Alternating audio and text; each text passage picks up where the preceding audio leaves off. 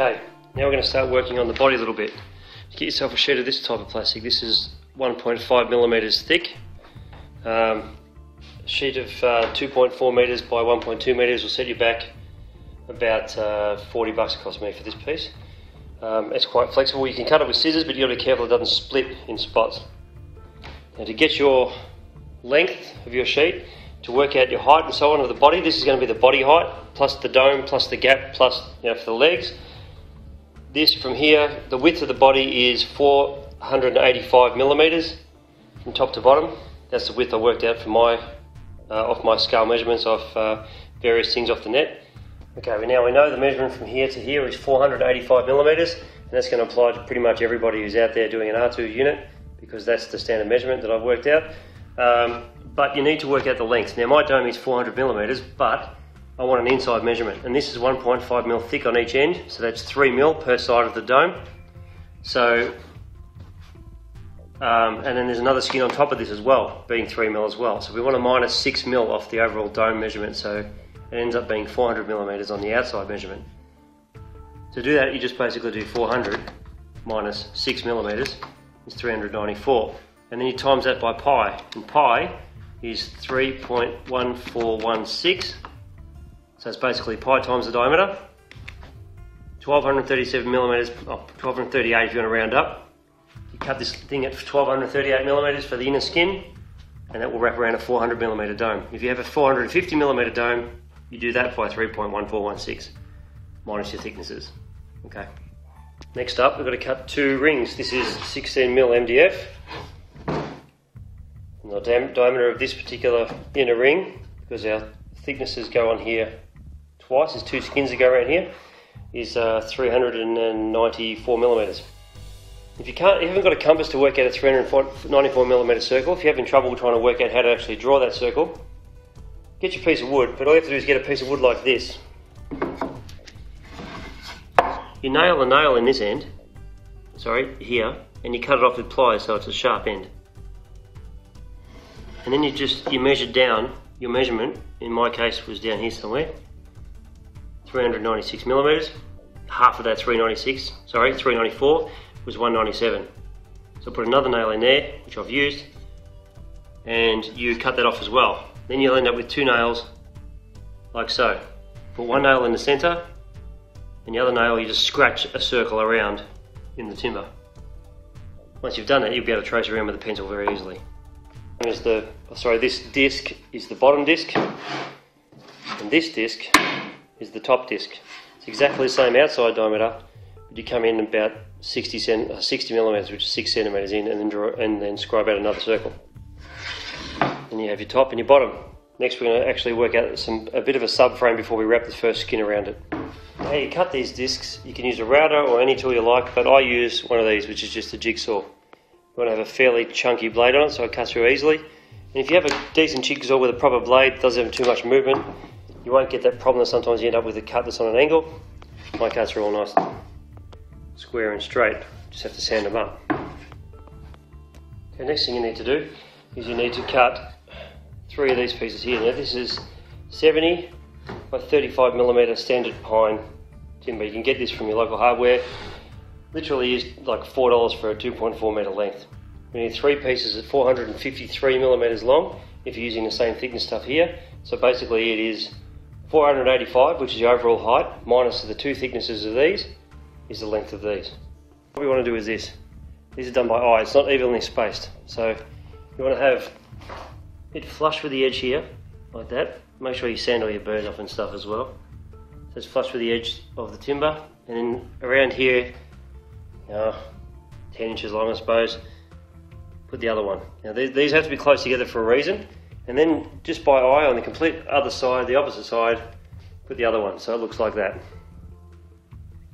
The reason being is when you screw the first plastic skin on here, if you just had all the tension on one beam, it'd split the plastic. So what you do is we're going to put like 2 screws in here or 3 screws in here.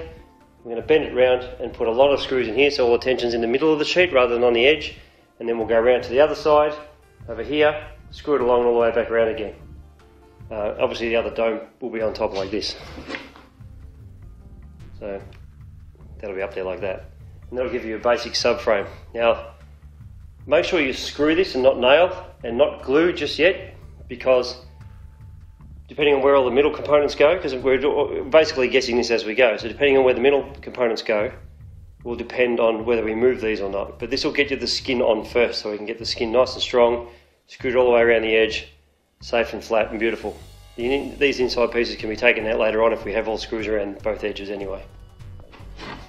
Make sure you drill all your pilot holes first, and just drill them slightly bigger than the screw that's going to go in.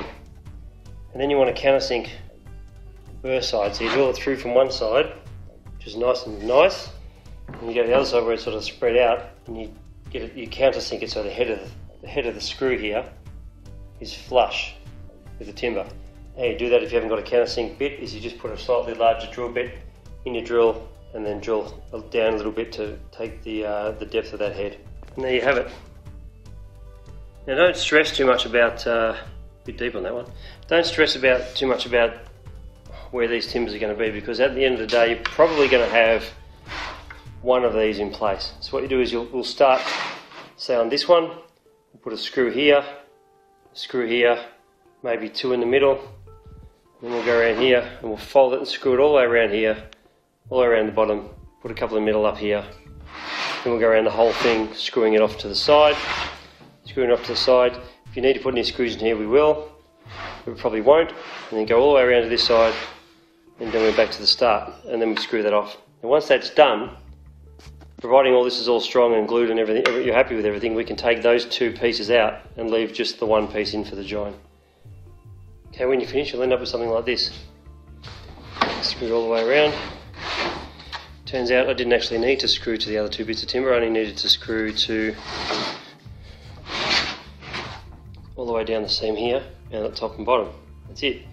So around here, and around here, and up the seam. Which means once I finish drilling and countersinking all these places and gluing it all, I can take those other two bits of timber out and the structure will be self-supporting. Don't worry if you've got a gap here, because we're going to fill that, and don't worry if you've got a bit of a bow there, because we're going to put screws every inch all the way down. And then we'll fill that and sand it all, just like we did with all the screws across the top and bottom.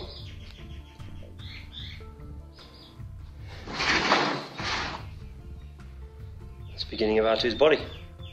Now that we have it in place, because these screws are sticking out still, we will do one screw at a time. So we'll start somewhere not right on the seam, so the seam's right here, we'll probably start here. And you take that screw out, we'll countersink that bit of plastic and then screw it back in until it's flat. We'll go around the whole lot and do that as well. And then we know that it's all ready to go back together. And then what we can do is we take the screws off again, unskin it, run glue around the edge for half of it. So we'll go from here, unskin it all the way around to there, so it's still lever connected. We know all the screws are already self-tapped, ready to go, so we'll run some glue around there, and then we'll screw that side back up again, and then we'll undo this side and go around that side, half a glue, and bring it back up again, and of course finish up with the seam and get it all perfect. Now we have the first skin countersunk and screwed and glued. You can see it's all glued with liquid nails, which, in case you don't know, is this stuff. That 3-pack of tube cost me about $8. Now I recommend, you see here I've actually countersunk the screws, I don't know if you can see that, but the screws have been countersunk so they don't stick out anymore. I recommend you buy one of these. It's called a countersink bit, and it's worth about $8. If you use a bigger drill bit, it'll probably go through the plastic and you'll end up with a stuffed up piece of skin. So you can see the countersink bit there. Now that we've done that, there was 3 supports here. I've taken the other 2 out. So now, inside is just the main support where the joint is. The joint of the countersink bits. Don't be afraid to sand it, by the way. So that's the joint. So I've got the joint is the only bit of timber that is that structure inside. So what that means is when you start cutting holes and everything, it's not going to foul.